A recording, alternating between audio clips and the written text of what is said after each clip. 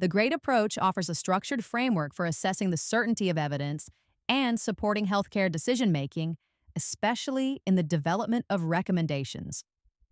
Its conceptual foundation supports a systematic, explicit, and transparent process that defines the role of evidence, its certainty, and contextual factors in formulating recommendations and making decisions. GRADE acknowledges the need for judgments in this process. Rather than eliminating judgments or disagreements, GRADE enhances transparency by making these judgments and related deliberations explicit and structured. It also ensures all interest holders are contributing to those deliberations. In this video, we will review two central GRADE concepts: the certainty of the evidence and the strength of the recommendations. The goal is to provide a high-level overview of these concepts. Further details and additional resources are available on the GRADE book website.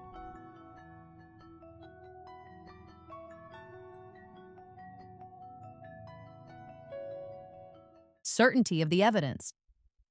GRADE defines certainty of the evidence as the confidence that the true value of an estimate falls within a specific range, or above or below a relevant threshold. The type of estimate for which certainty is assessed varies depending on the application of GRADE. In intervention studies, it refers to the treatment effects. When estimating patients' values, it pertains to the relative importance of outcomes. In diagnostic studies, it may reflect the effect of a diagnostic strategy, or more commonly, the diagnostic accuracy measures of a test. In prognostic studies, it typically represents a measure of association between predictors and outcomes. And in environmental health and risk assessment, it generally describes the relationship between exposures and outcomes. Central to the assessment of certainty of the evidence are two key concepts: decision thresholds and the target of the certainty rating. Decision thresholds are reference values that guide judgments about both the size of the effect and the associated certainty of evidence. Eventually, they would also inform judgments about the balance of effects of one option over another and support a particular recommendation. However, for now, we will focus on their role on the certainty assessment. The target of the certainty rating refers to the specific range of effect that is being assessed. For example, a moderate benefit. This range typically corresponds to where the pooled estimate from a meta-analysis lies. For example, in this hypothetical meta-analysis, 6 decision thresholds are considered, distinguishing between trivial or no important effect and also small, moderate, or large benefit or harm. These thresholds will be used to assess the certainty of the evidence. As shown in the figure, 4 individual studies are represented by squares, and the pooled estimate from the meta-analysis is represented by a diamond. The pooled estimate falls within the range of moderate benefit, which defines the target for the certainty rating. The certainty assessment will determine how confident we can be that the true effect of the intervention is indeed a moderate benefit. GRADE categorizes the certainty of the evidence as high, moderate, low, or very low. High certainty means that we have high confidence that the true value of the estimate of interest is at one side of a threshold of interest or within a specific range. For example, if the evidence suggests that an intervention has a moderate benefit, high certainty means we are confident that the true effect is indeed a moderate benefit. Moderate certainty means we are moderately confident that the true value of the estimate of interest is at one side of a threshold of interest or within a specific range. However, the true value of the estimate may deviate slightly from the target of the certainty rating. For example, if the evidence suggests that an intervention has a moderate benefit, moderate certainty means the true effect could be slightly smaller or larger, such as a small benefit instead of a moderate benefit. Low certainty means we have limited confidence that the true effect lies on one side of a threshold or within a specific range.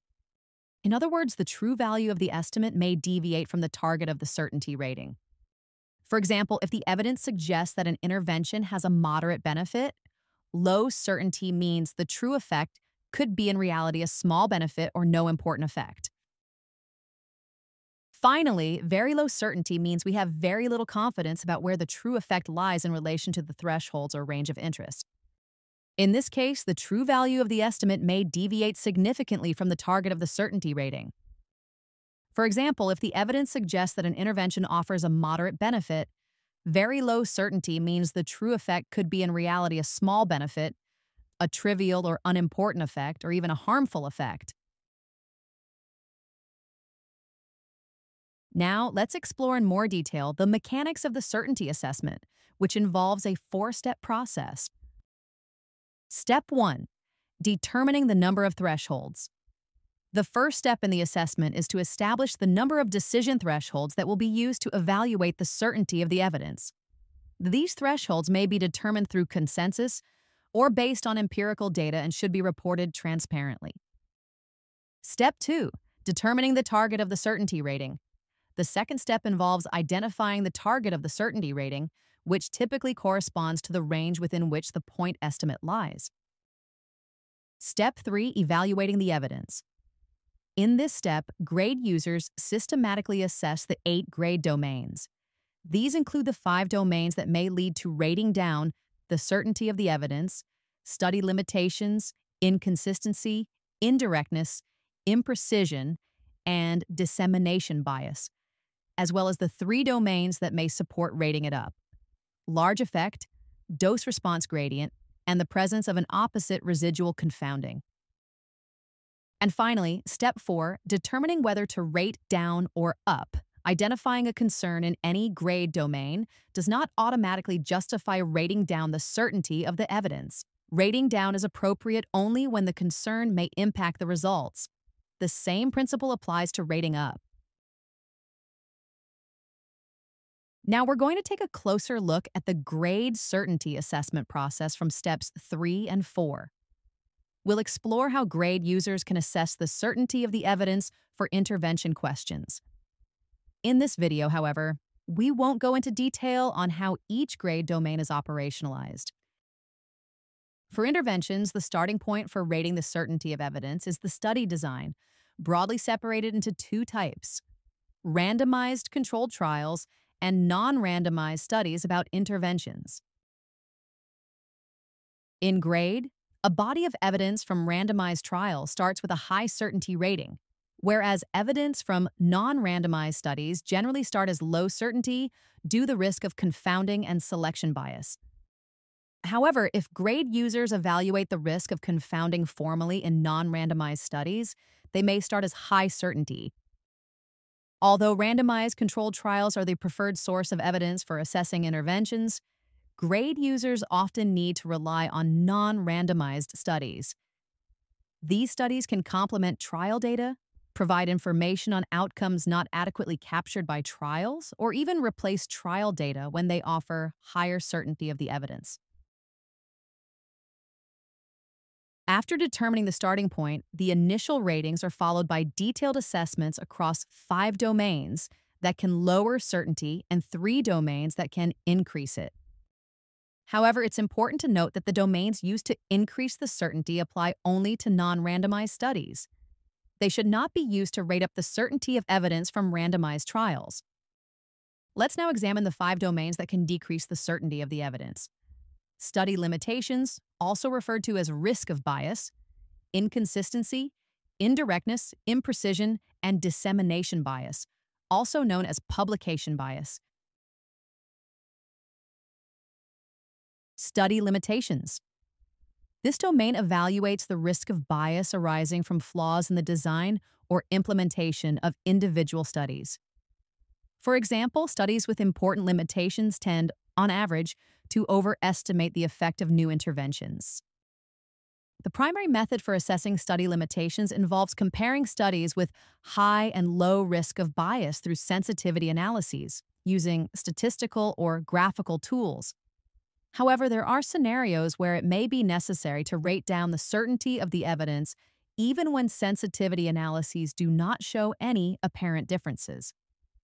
For example, when the randomization is compromised or in unblinded studies, if investigator or outcome adjudicators can realistically affect the prognosis of participants or the measurement of the outcomes.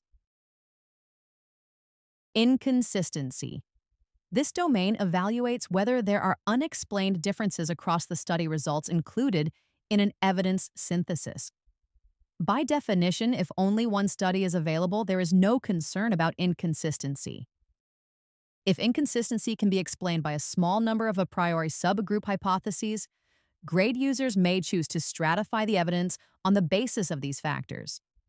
However, if the inconsistency remains unexplained, the certainty of the evidence should be rated down.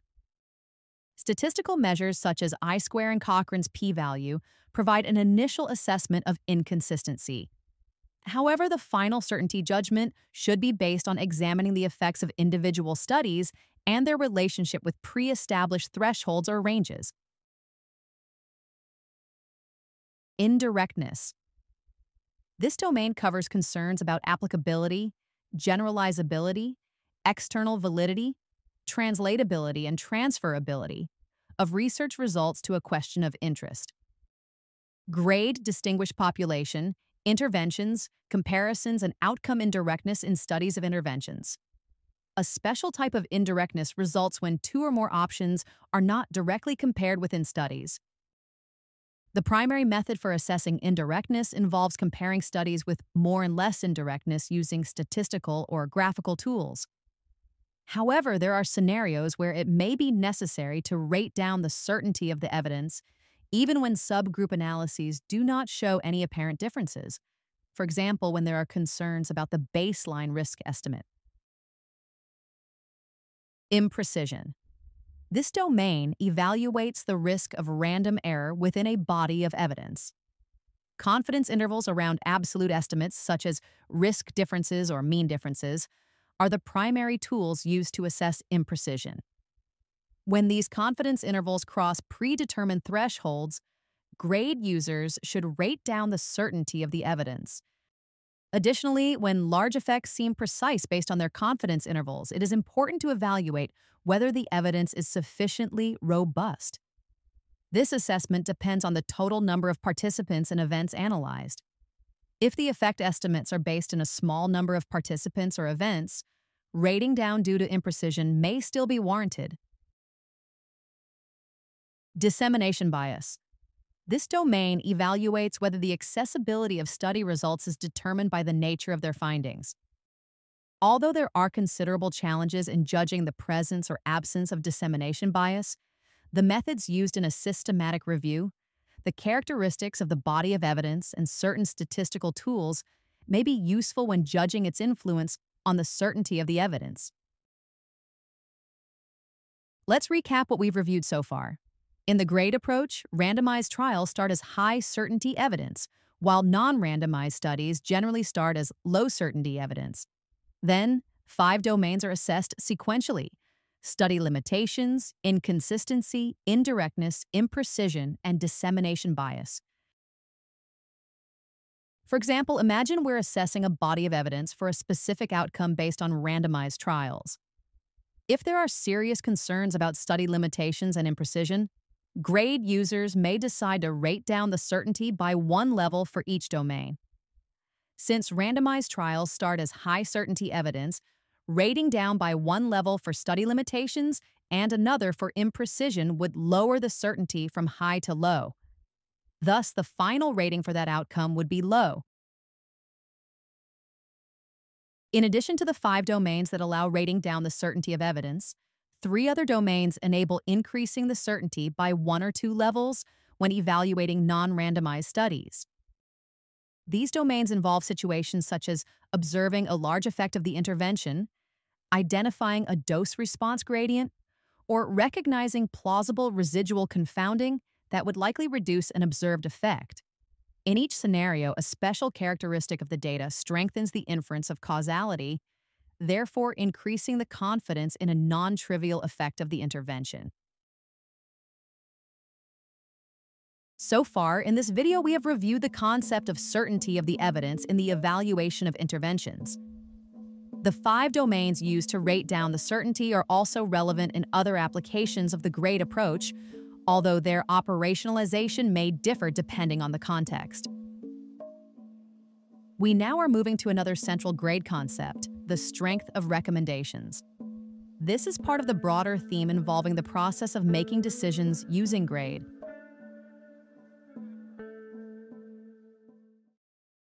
The Grade Working Group has developed evidence to decision frameworks in order to help guideline panels to use the available evidence and to develop decisions and recommendations in a structured and transparent way. Guideline panels typically rely on multiple streams of evidence to formulate recommendations. Ideally, this evidence is gathered through systematic reviews, summarized within the evidence to decision framework, and used to make decisions and recommendations. At a high level, the default evidence to decision template for interventions synthesizes evidence on the net effect of an intervention, the variability in values, and key contextual factors including feasibility, acceptability, cost, and equity. However, it is important to emphasize that the framework is flexible and can be adapted to meet the specific needs of different organizations. Let's now review the concept of strength of recommendations. The strength of a recommendation reflects the overall balance between the desirable and undesirable consequences of implementing an intervention. When there is high or moderate certainty evidence demonstrating a clear net benefit, a guideline panel may choose to issue a strong recommendation in favor of the intervention. Conversely, if high or moderate certainty evidence indicates a net harm, a strong recommendation against the intervention may be appropriate. However, such clear-cut situations are rare. More often, the net effect of an intervention is very small, variable, or uncertain.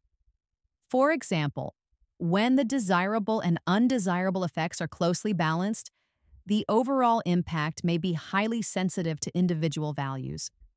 Additionally, when the certainty of the evidence is low or very low, effect estimates become unreliable, generating uncertainty about the net effect. In these scenarios, conditional recommendations are more appropriate. Grade distinguishes between 5 types of recommendations: strong in favor, strong against, conditional in favor, conditional against, and conditional for either alternative. The last category applies only when comparing 2 active interventions. Strong recommendations indicate that a clear course of action should be followed for all or nearly all individuals across all relevant scenarios, with only rare and well-justified exceptions. In contrast, conditional recommendations suggest that one option is preferred for the majority of individuals and situations, but that other choices may be reasonable depending on values or specific circumstances. And that brings us to the end. In this video, we offered a high-level overview of GRADE's central concepts and procedures. For more information, don't forget to visit the Gradebook website and follow us on LinkedIn. Thank you for watching.